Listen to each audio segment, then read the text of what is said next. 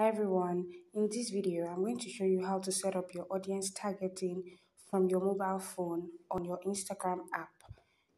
I know a lot of people pay coaches, pay Facebook ad experts to help them set this up, but this video is going to show you how to set it up yourself with the audience targeting cheat sheet that you have purchased. So the first thing I'm going to do is I'll head to my profile and I'm going to look for a post I want to post. So for example, let's say I want to post this video.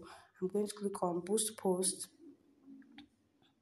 and while I'm trying to boost my post, I'm going to get these options for my what I would like to get from the ad. So the goal, I would like to set my goal. So my goal here would be more profile visits, and this is where I set up my audience. As you can see, it's telling me to select my audience. I already have some audiences set up on this particular ad account, but if you scroll down, you see create your own, that is saying manually enter your own targeting options. If you don't have audiences set up already, you're going to see this create your own option.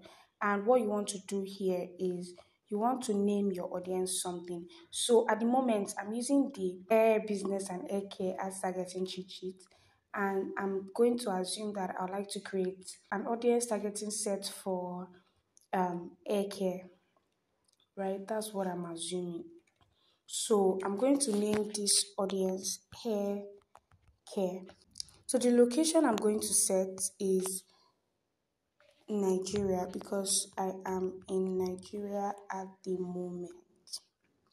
If you want to set a particular location, maybe Lagos, Accra, Kumasi, you're going to get those options. So just type in your location and it's going to pop up. Then the next thing, which is most important, is your interests. I have the audience targeting interest cheat sheet in front of me, and I'm going to be picking interest from there. So since I'm setting this interest for hair care, what I want to do is I want to select hair products, which is the first interest targeting that is there. So hair products, I'm going to select hair products. The next one is hair care. So I'll select hair care. Usually I don't advise that you do more than 4 audiences per audience targeting set so that you're able to monitor which one performs best. So I will just add one more to this and I'll leave it at that. Right, so this is my audience targeting, and that is it. It's set already. As you can see, the estimated audience size I have is 2.3 million to 2.7 million, which is great. Like, it's a lot. Next thing I want to set is the age and gender. So usually for me, I leave it up to age 65, especially when it's the first time I'm running ad. But when I check my insights, I notice that most of the people who come to me are between 18 to 45. So for if you are running the ad for the first time, you can just leave it and then monitor the ad insights to know the age group that you appeal to the most. And if you want to run it just to females, you can do that. If you want to run it just to males, you can do that as well.